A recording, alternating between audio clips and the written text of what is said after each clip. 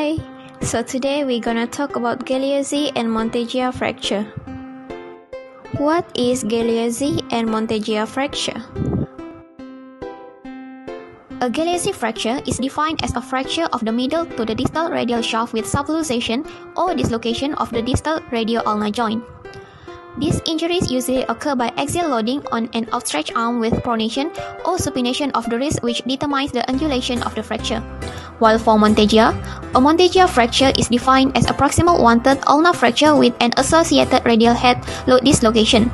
The term Montegear lesion describes a number of traumatic lesions that have in common disruption of the radial head and fracture of the ulna at any level. Classification of the Galliatic fracture. There are two classification systems that have been proposed when categorizing Galliatic fractures. The first classifications were based on the position of the distal radius, where is type 1 the dorsal displacement and type 2 the volar displacement. The second classification system is based on Rettig and Raskin, who categorized Galeazzi fractures based on fracture stability, where type 1, the fracture occurring distally from the 7.5 cm demarcation, and type 2, fracture occurring proximally from the 7.5 cm demarcation. Classification of Montega fracture. Type 1, the proximal ulna is fractured and radial head dislocation directed anteriorly. Type 2, both the ulnar shaft fracture and radial head dislocation are directed posteriorly. Type 3 is the ulnar fracture with a radial head dislocation directed laterally. And finally, type 4, fractures of the ulnar and radial shafts with an anterior radial head dislocation. Next, incidence and prevalence. For the global incidence and prevalence, Glassy fracture account for approximately 7% of all forearm fracture in adults. 1 in 4 radial shaft fracture is a true Glassy injury. Distal forearm fracture are far more common than mid forearm fracture, which occur in about 1 to 10 per 1,000 people per year. While for the Montega fracture account for approximately 1% to 2% of all forearm fracture. Distal forearm fracture are far more frequent than mid forearm fracture, which occur in about 1 to 10 per 1,000 people per year. Incidence and prevalence of Glassy and Monteggia fracture in Malaysia. The overall incidence of the fracture increased with age, and male dominance were noted starting from the schooling age. More fracture occur at home, 38.8%, and 52.3% of all fracture were due to the low energy fall. Sport injuries were mainly due to the playing football and road accident due to the riding bicycle. There were 14 children with incomplete fracture and 19 with the facet plate fracture. Next, aetiology of the condition. Galeazzi fractures most commonly result from a fall onto an outstretched hand with an extended wrist and hyperpronated forearm. The energy from the radius fracture gets transmitted towards the radio-ulnar joint, leading to dislocation of the DRUJ. Montegear fractures most commonly result from a direct blow to the forearm with the elbow extended and forearm in hyperpronation. The energy from the ulnar fracture gets transmitted along the interosseous membrane, leading to rupture of the proximal quadrate and annular ligaments, disrupting the radiocapitellar joint. For both, these fractures occur with a bimodal disruption. The ipsial forearm fracture in young males are commonly due to high-energy trauma, such as sport injuries, falls from height, and motor vehicle collisions, and fracture in aging females are due to low-energy traumas such as falls from ground floor. Then we move to the clinical feature of the condition. Clinical features of the Galliatic condition. First, the forearm may look crooked and the arm itself is difficult to move. In serious cases, the bone may break through the skin. The patient or individual may feel pain or tingling elsewhere on the affected arm and in the hand. Finally, a bruise will usually form around the site of the fracture.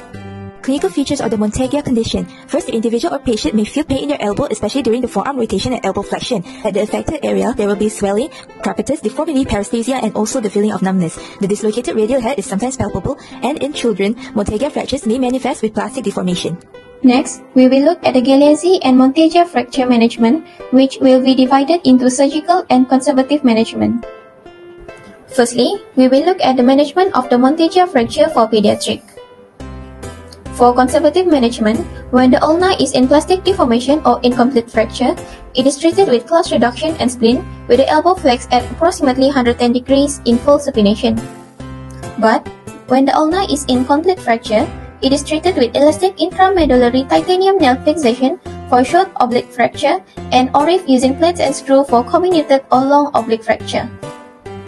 In Montegear fracture for adults, in conservative management, when there is minor ulnar fractures, it is treated with sugar tongue splint in supination for Bado type 1 and type 3.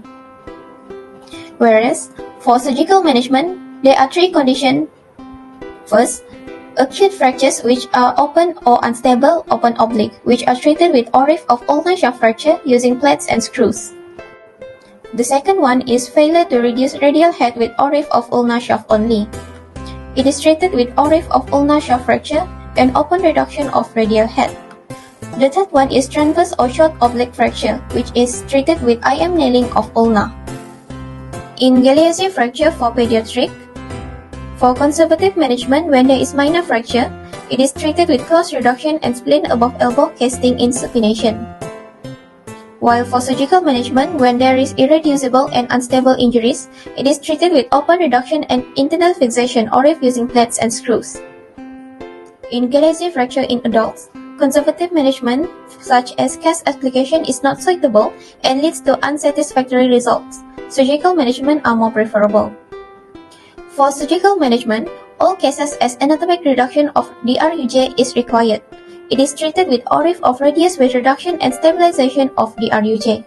Next, we will continue with the course and prognosis. For course and prognosis of both conditions, children have less complications than adults as they heal faster and better. Hence, for the healing process of children, they will usually heal after 6 to 8 weeks of treatment. For adults, it is categorized into two. Firstly, for low physical demand patients, they will fully heal after 8 to 12 weeks of treatment, while it usually takes 12 to 16 weeks of treatment for patients with high physical demands such as athletes.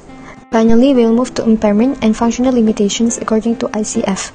For both Galeazzi and Monteggia fracture, the impairment are pain, limited range of motion, forearm muscles weaknesses, swelling at the fractured part, and numbness or tingling sensation if nerve injury occurs. For the functional limitation, if the fractured hand is the dominant hand, the patient will have difficulties doing daily life activities or any bilateral hand activities. For example, they will have difficulties brushing teeth, reaching out for far objects, grasping objects, difficulties to bring food to mouth, and difficulties in wearing, buttoning, and zipping clothes or pants. These activities need a lot of forearm movement that is mostly affected by Galeazzi and Monteggia fracture. For the restriction, in work, the patient will have difficulties in doing work that needs hand and elbow joint movement, muscle strength, and range of motion. For example, painter, office worker, mechanic, and athlete. In education, students will have difficulties to write, type, and grip objects such as pens. That's all from us. Thank you.